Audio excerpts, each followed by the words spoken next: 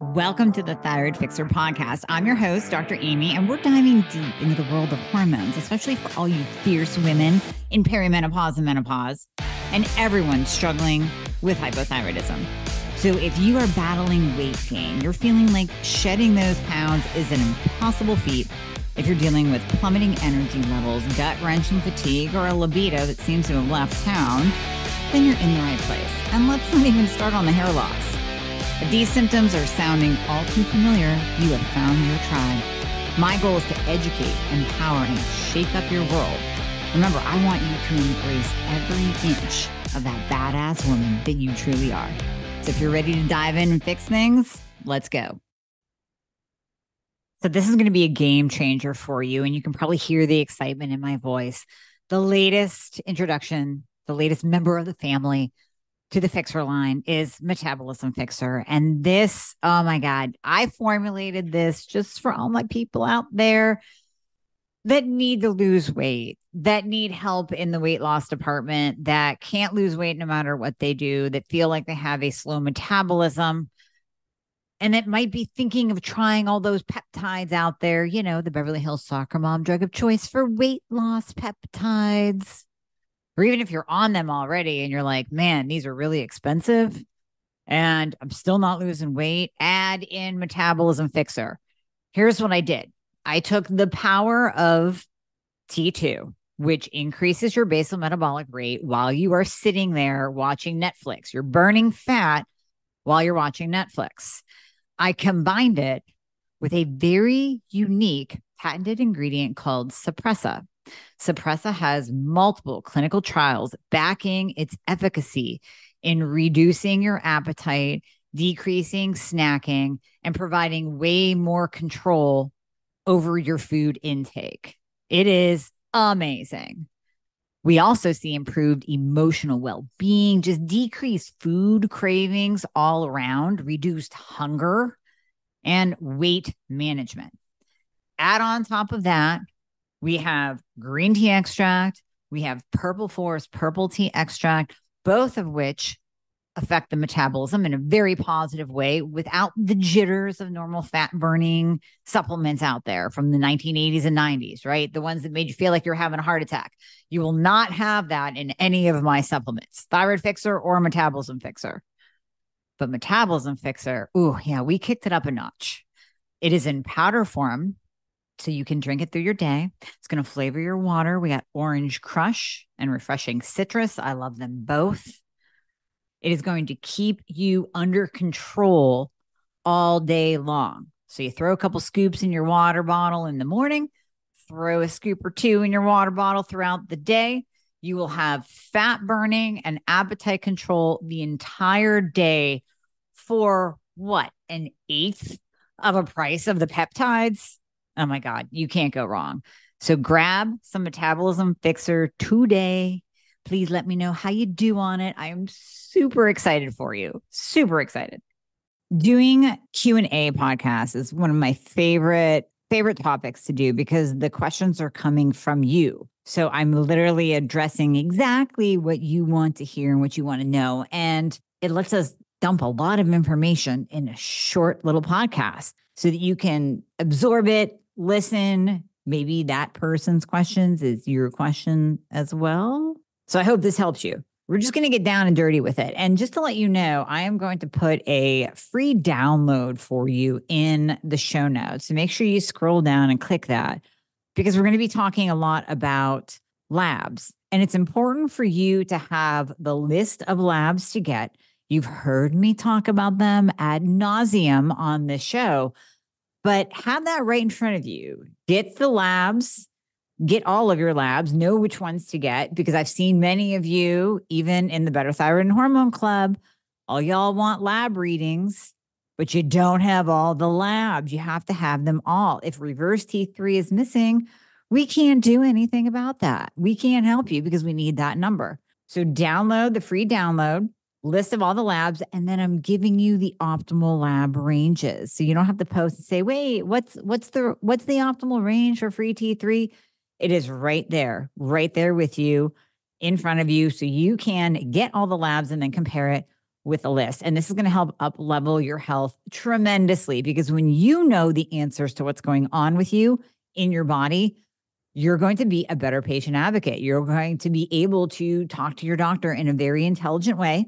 And you know the rule. If your doctor says no to testing, it's time to get a new doc. And hey, if you know more than your doc and you're having that intelligent conversation about what you need for your body and your doc won't listen, time to get a new doc. Okay, let's dive into some of these questions. Number one, how to dose T3. Now, ironically, I'm actually giving a presentation to a group of BHRT professionals, and we're talking about the variety of different doses of T3, really how there's no one size fits all for T3 or for any kind of thyroid treatment as far as that goes.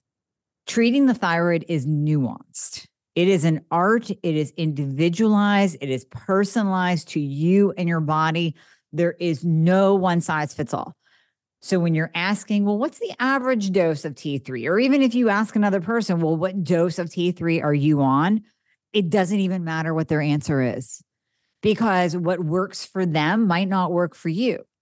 So they might be on an itty bitty dose and they are rocking life on it. They might be on 10 micrograms twice a day. They're doing great. And you might ask another person, or you yourself might need more T3.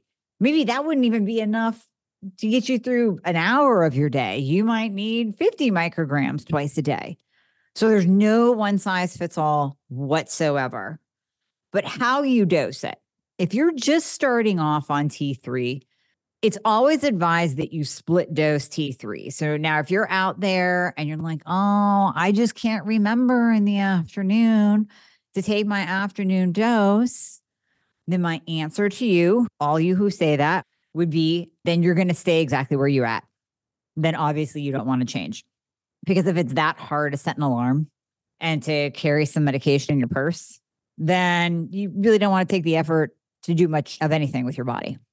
Trust me when I say that T3 is in and out of your system very quickly. So you have to split dose it. Now, some people will multi-dose it, meaning they might take it 3 or 4 times a day. And this is done either A, because you are dosing your T3, like Paul Robinson talks about in the circadian T3 method, and you are trying to match it up with cortisol patterns, or you're just multi-dosing it because you don't tolerate a large dose at one time. So let's say Susie Q here can take 25 micrograms of T3 in the morning when she wakes up, and another 25 at 2 p.m. in the afternoon. Not a problem, goes on with her day, fine. And then you give it to Jane, and Jane feels like she just drank 10 cups of coffee and is jittery and her heart's racing. Now, number one, that might just be too much T3 for her. She might be on too high of a dose. But she also might need to just split it up more.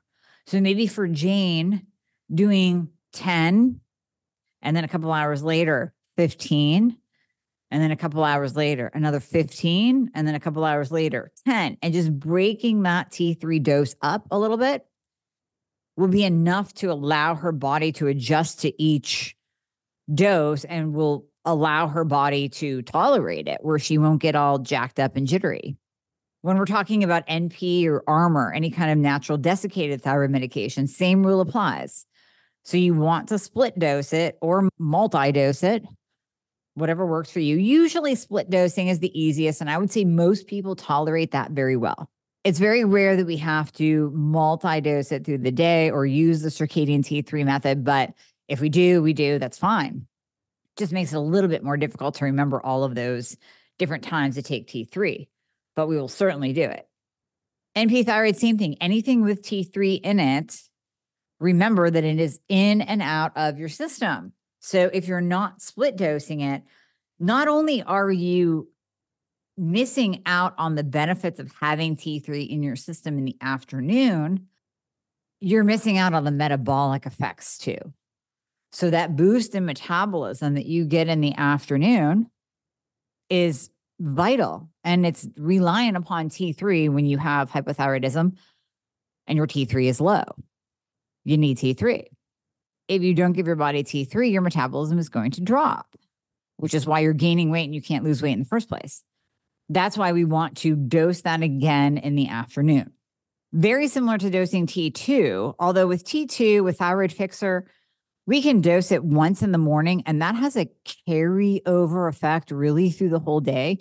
I do have some people that like to split dose Thyroid Fixxr as well, because T2 will also provide a little bit more boost in the afternoon. It's a steady energy though. It's not a stimulant. It's not a caffeinated energy. It's not even as powerful of a punch of a stimulant as T3. It's much more gentle because it's working at the mitochondria and it's producing ATP. So that's a really nice kind of steady, rideable energy throughout the entire day. But some people will still multi-dose Thyroid Fixxr as well. Take a dose in the morning and a dose in the afternoon. But usually one dose is fine. And we just leave it at that. T3, always split dose or multi-dosed. Okay, another question that we have here. How much do cruciferous vegetables down-regulate the thyroid? So you always hear about these goitrogenic foods. This would be your cabbage, broccoli, cauliflower, Brussels sprouts, notorious for interfering with thyroid medication absorption. And they are known as goitrogenic foods because they can actually produce a goiter. Now, here's the thing. If you cook them very, very well, we see that their goitrogenic properties go down. So just by cooking in olive oil, sauteing, stir frying, steaming, boiling, broiling, you're breaking down the fibrous structure of that cruciferous vegetable. And that in turn allows it to be more easily digested, number one. And it's also breaking down that goitrogenic property of it, for lack of a better word. So we find that those types of vegetables, when consumed in moderation, I mean, you're not a rabbit. You shouldn't be gnawing on raw vegetables all day long, nor should you be gnawing on just vegetables all day long. If you're on a plant-based diet, you're missing out on amino acids anyway, so that's a problem in and of itself. But if you're using these types of vegetables just because you really like broccoli and cabbage and cauliflower, that's fine. Just cook them down. Really stir fry them, really cook them down to break them down. And that way your body will better utilize it and it won't interfere with thyroid medication absorption. But with any thyroid med, you want to leave an hour on either side of consumption. No food, no coffee, no supplements. So it's not like you should be eating some stir-fry broccoli and cabbage and then 20 minutes later take your thyroid medication. Like, that's going to be a problem. You want to leave that hour on either side anyways. Just best practice. Best practice. Okay, medication changes. What and how you might feel. If changing from T4 to a combination of T4 and T3, how is that actually done? Well, here's, again, very nuanced art, right? So a patient comes in and they're on T4 only. We're always testing everything. So I'm looking at that reverse T3 and I'm saying, how are you converting that T4? Are you having issues converting T4 to T3? If that reverse T3 is high, that tells me that you need to lower your T4 medication and add in T3. Now, again, kind of going back to my first answer on T3, I also forgot to mention, if you're just starting out on T3, you want to start low and slow and gradually work your way up. So let's say your T3, I'm just giving case study scenarios right now. Let's say your T3 is coming in at a 2.3. Okay, we know that that's low. On any lab, that's going to be low. A 2.3. So we know, wow, we really need to build up this T3. And the reverse is below a 12. It's fine. Conversion is fine, but this poor person is on T4 monotherapy, which we know doesn't work. Again, T4 only doesn't work. I will repeat this stat till the day that I die. So anyone listening for the first time hears it. T4 only works in 2% of the population. with hypothyroidism. 98% need T4 and T3. Now, amongst that 2%, I would also argue, how do they look, feel, and perform? Are they just accepting that extra 30 pounds and dragging their ass through the day? Maybe that's their norm and they think that that's totally fine. But for the average person or for the badass person that would be listening to this podcast, that's not acceptable. So no, we do not accept being in a 2% if that requires us to be 30 pounds overweight and dragging our ass through the day. Talking again about the importance of getting in your protein, but it's hard to do. I get it. So I bring you a solution: Paleo Valley beef sticks. Now, when we're talking about beef sticks or jerky, there's so much out there on the market, and a lot of them will claim that their beef is grass-fed just as long as it was fed grass at some point in its life. But really, the cows are fed grains and they're just sprinkled in some grass-fed, marketed that way. And they can say that it's American made as long as it's packaged in America. You don't want that. Paleo Valley grass-fed beef sticks are the real deal. They are sourced from 100% grass-fed and grass-finished cows, never fed grains or harmful antibiotics, and they come from small family-owned farms right here in the USA. And they're good. So you want to grab some of these, add them in throughout the day, a fantastic snack on the go. Go to paleovalley.com/thyroid, and that's going to save you 15% off. So paleoValley.com/thyroid, THYROID, and save 15%. T4 only doesn't work. So this person comes in on T4 only. Reverse T3 is below a 12. It's fine. Conversion is happening. Let's say they're on 88 micrograms of T4. Leave them on that because they're at least converting, but my God, they need T3. So now we start adding in T3, and you always want to start like 5 micrograms twice a day and gradually work your way up. Now, when I'm working with patients, I coach them on that. What to listen for in their body, what to look for, how to titrate up, maybe back down, whether they're going fast in their titration or they have to slow down. And then there's all those other factors that come into play when we're talking about tolerance of T3.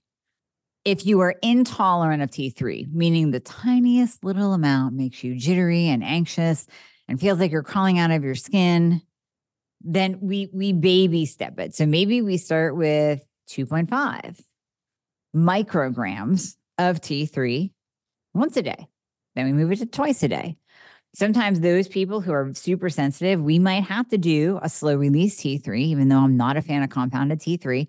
We might have to do a compounded or a slow release T3 so that they're getting a smaller dose throughout the day. So 5 micrograms of compounded slow release T3 will just spurt out maybe 0.5 to 1 microgram throughout the day as it's released, as it's time released. Now, when you're making the transition, sorry, I diverted there. When you're making the transition from T4 to a combination of T4 and T3, again, I would still start very slow, low and slow. So in the first scenario, reverse is below a 12, T3 is a 2.3. Keep them on the 88 micrograms of Synthroid. Start adding in liothyronine, T3, very, very slowly at 5 and 5, 10 and 10, and build that up and test and retest. Ask yourself, how do you feel? And go from there. What if you're changing from T4 to an Armour thyroid or an NP thyroid? Well, again, we have to look at that reverse T3. We don't want to take someone from T4 only over to NP thyroid if the reverse is high, because then we're just giving a whole lot of T4 again. Now, what we can do is drop the amount of T4. So let's say someone comes in 88 micrograms of Synthroid. We want to change them over to Armour, but maybe Armour and a little bit of T3 so we can change the ratio. So we start them on 60 milligrams of Armour, which naturally will drop the T4 amount. That will help that reverse to come down. It will give that person a little bit of T3 that they weren't getting before. And then we can add in some liothyronine to the Armour. Now, as I'm saying all of these different scenarios, are you starting to see how nuanced it is, how personalized thyroid treatment is? And this is why it drives me bananas when these so-called functional, and I'm seeing more and more of this. I don't know why, but I'm seeing more and more functional, integrative, whatever other term they like to use, naturopathic, blah, blah, blah, practitioners that all y'all have paid thousands of dollars to, and they don't know squat about the thyroid. They only use NP or Armor. God forbid they actually touch T3. Well, to me, might as well go back into conventional medicine because you're not thinking outside the box and you're not treating that individual as an individual. Are you even asking them, how do they feel? No? Okay, well then quit charging people and go take insurance and go back to conventional medicine. Stop using the term functional. I have a whole podcast on that called Stop Using the Term Functional. It's basically my soapbox rant of all of these functional practitioners who promise you the world. Yep, we're going to fix your thyroid. And they literally do one treatment only. Oh, and they won't go above 20 micrograms of T3 because supposedly it'll cause a heart attack. So to me, that tells me that they haven't thought outside of their medical textbook in years, and they need to go back to conventional medicine. Anyways, when we are figuring out what you need, we have to first ask you how you feel. Second, look at your labs. And third, when we actually start a treatment, we have to ask how you feel again. Because how you feel on the treatment determines how fast or slow we have to go. It determines what direction we go with that T3 medication, with the NP, with the NDT, all of it. You're looking at the whole picture of a person, and you can see how important it is to look at an individual as a whole and take into consideration everything. We can't use a cookie cutter approach here when it comes to thyroid treatment or hormone treatment for that matter. When you're doing that transition from T4 only to T4 and T3, you're going to feel good, but you have to remember too that it's not a linear progress. So you might start on T4 and T3 and you feel, oh my gosh, it's so much better than T4 only, because it is. And you might feel like a rock star for a little bit. And then all of a sudden you're like, oh man, all those thyroid symptoms are coming back. The hypo symptoms are coming back. What do I do? Well, that's when we need to retest and adjust. Maybe your reverse went up again and we didn't drop enough in the T4. Maybe you just need a little bit more T3 and that'll do. Maybe you are T3 only. So this brings me to another question. How do I know if I am T3 only? I love how one question just piggybacks into the next. How you know if you're T3 only is twofold. Number one, we could have you on the smallest amount of T4 and your reverse is still high. Well, that tells me, listen, you just do not convert well. It's blatantly obvious right there on paper. No matter how much T3 we put you on, no matter how low we go in the T4, say we're down to 30 milligrams of Armor, we're down to 25 micrograms of Synthroid. Maybe we even cut the Synthroid in half. We use 12.5. And oh my God, your reverse T3 is still coming back at a 15, 18. No, you don't convert well. Will we still step back and look at all the issues of conversion? Sure, absolutely. What drives up reverse T3? Insulin resistance, estrogen dominance, low magnesium, low iodine, genetic factors, genetic SNPs that you just don't convert, leaky gut, liver issues, inflammation. The list goes on and on and on. So yeah, we're going to address all of that, what's driving up your reverse T3. But we also might have to step back and say, you're a T3 only candidate. The other way we know that you're T3 only is by trial and error. So we see that something is going on here. Your free T3 looks good.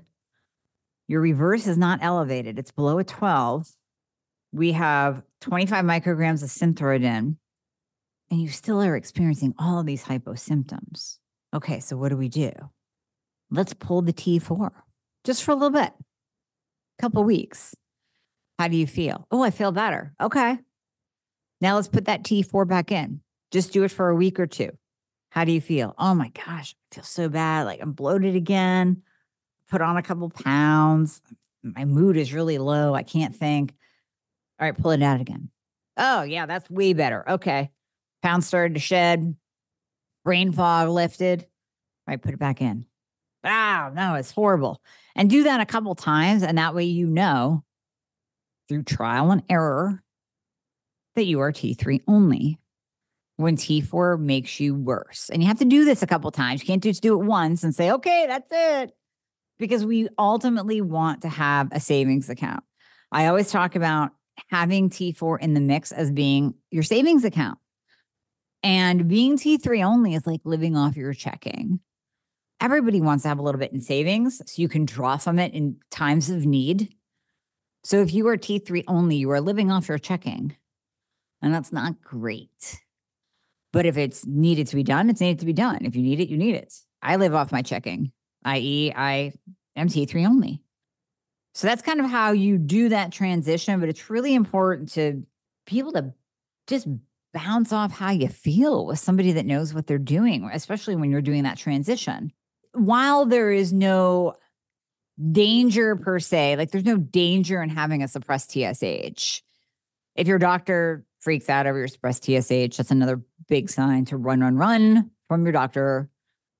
But that being said, we don't want you over medicated because that's where you will feel icky and sticky. You won't feel well. You'll be anxious. You'll be jittery. You just won't feel right. We don't want you in that anxious state. I don't want your heart rate to be 130 when you're sitting down working at your computer. That's a problem. So if we get those kinds of reactions, then obviously we need to back down. And that's where it's important to be working with someone and not doing it yourself. Although I fully trust you to listen to your body, I just recommend working with somebody so that you do it correctly. That's all.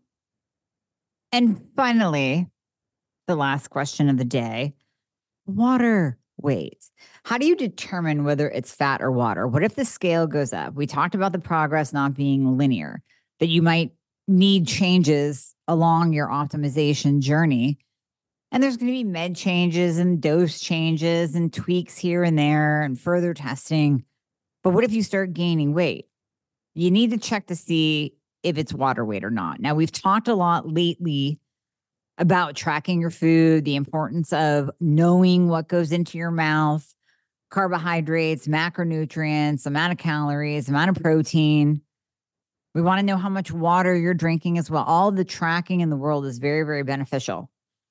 But let's say you are retaining water or the scale has just gone up. Let's leave it at that. The scale went up and you're like, am I gaining fat or am I holding water? What's going on? What I want you to do is a water challenge. Now, this is going to do a couple different things for you that we'll talk about. First of all, you're going to go out, and this is from my OG bodybuilding days. This is how we got ready for a show. This is how we dropped water weight so that we had no subcutaneous water blurring the striations and the muscle definition. You know, we want them six-pack abs to be popping. So we went out. This is what I did. Went out and got multiple gallons of distilled water. Now, yes, we still took electrolytes. So don't ask me what the distilled does. It's just kind of magical. And you don't want to do this for too long because you need the electrolytes in the water. Although you could take electrolytes separately. Gallons of distilled water. And all you're doing is drinking from that gallon all day long. So you need to fill up your water bottle, fill it up from that gallon of distilled water. And you want to get in that gallon every single day, maybe even two. I mean, if you really talk to the pros, they're saying a gallon, they're laughing at you. They're like, I do 2 gallons a day. What are you talking about? But for all y'all who are drinking 30 ounces right now, a gallon will be a good place to start.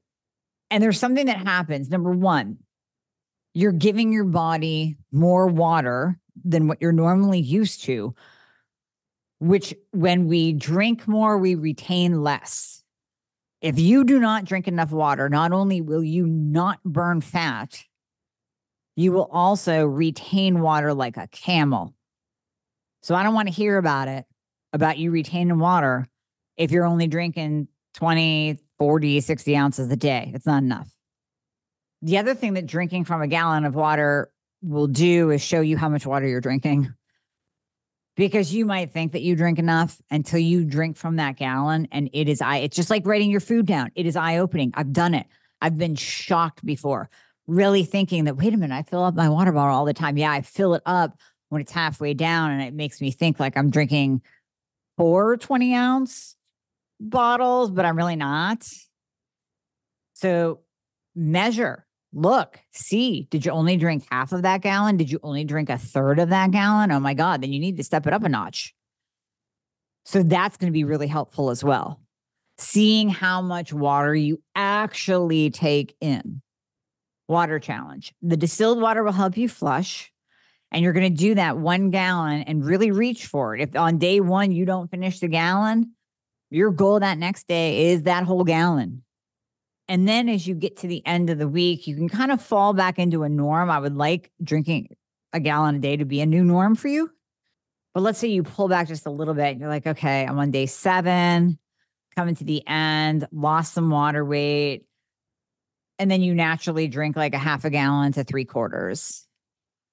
You'll see that water weight drop off. So that's what we did, is then as we got closer to a show, we started reducing the amount of water that we took in. Now, there's a variety of different ways to do this. Different coaches have, some coaches don't drop water at all. They just take it high all the way through the show. Some do, some don't, some use diuretics, whatever. But in general, if you drink a gallon a day and then you just pull back a little bit, your body is still flushing a gallon a day. So it's going to pull that subcutaneous water and flush it out. Then that way you'll be able to see, oh yeah, I was just holding water because I wasn't drinking enough water. I was holding water because I ate too many carbohydrates, and carbohydrates retain water. I was holding water because I'm too high on my testosterone dose, and that's causing me to retain water. I'm retaining water because it's fluctuating hormones. It's, you ate sushi. I don't know, but it's going to let you see, oh yeah, this is water, not fat. If you do that water challenge and you're still the same weight, then you put on fat and you need to figure out why. Are you jacking your blood sugar up? Are you not sleeping well? Are you not lifting heavy? Are you not tracking? Do you think that you're taking in XYZ amount of macros, but you're not? Maybe you're under eating, maybe you're overeating. Whatever it is, that's at least going to let you know. And that way you can go down a different path and figure out, why are you gaining weight? But do that water challenge, because that is so, again, it's so eye-opening. And we have to remember these simple hacks, these simple tweaks, these simple things that we can do that don't require any money. They don't require a device, but they absolutely 100% tell us what's going on in our body and what we need to change personally, especially with our behaviors and our choices. So once again, check the show notes for that download. I want you to see all of the labs that you need to get, and I want you to see your optimal lab values, because that really is the starting point. And then you can dive down the rabbit hole of changing your meds, adding in T3, getting nuance, personalizing your thyroid treatment, looking at your diet, tracking your water, all of those things. All right. I hope this helps. Hey guys, thank you so much for listening to the podcast. I hope you loved it. And as always, if you would be so kind to leave a review if you are listening on Apple Podcasts, that would be absolutely amazing. I read all of them. Also, anything that you hear on this podcast is not intended to diagnose or treat any kind of medical condition. So we always recommend that you check with your medical provider, your doctor, your nurse practitioner before implementing anything that you hear on this podcast.